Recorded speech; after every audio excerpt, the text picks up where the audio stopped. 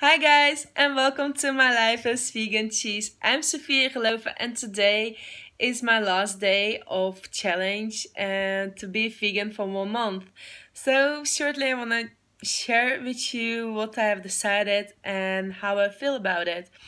So keep watching.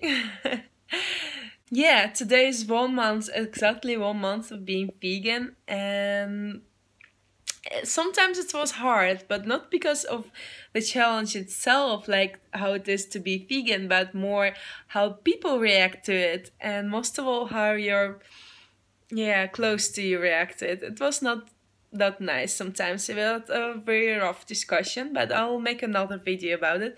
So subscribe for my channel. I will keep you posted about that one. So there are a lot of advantages as disadvantages of being vegan, but for myself I've found more advantages than disadvantages. That's why I've decided to change my vegan challenge to a vegan lifestyle.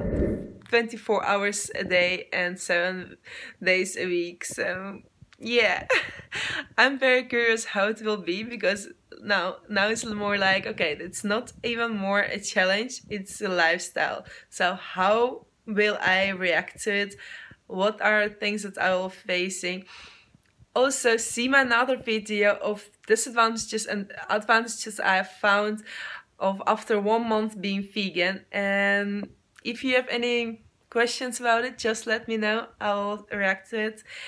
And thank you a lot for watching. I see you in my next video. Bye bye.